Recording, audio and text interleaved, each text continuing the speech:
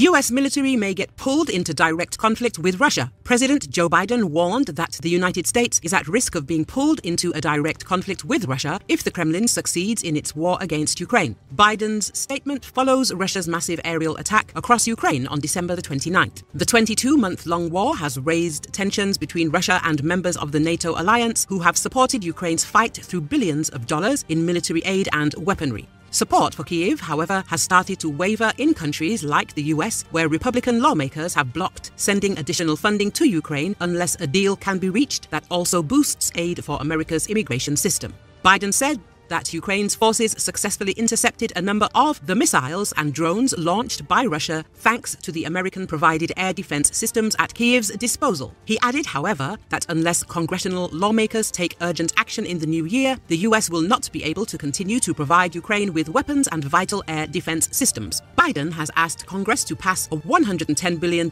aid package that would go toward Ukraine, support for Israel and other national security needs. The request has been repeatedly struck down by GOP lawmakers. House Speaker Mike Johnson said at a news conference this month that Republicans' hill to die on in negotiations with Democrats over providing additional aid to Ukraine is to establish sweeping changes to U.S. border policy. Johnson has indicated that providing additional funding to Ukraine is still a priority.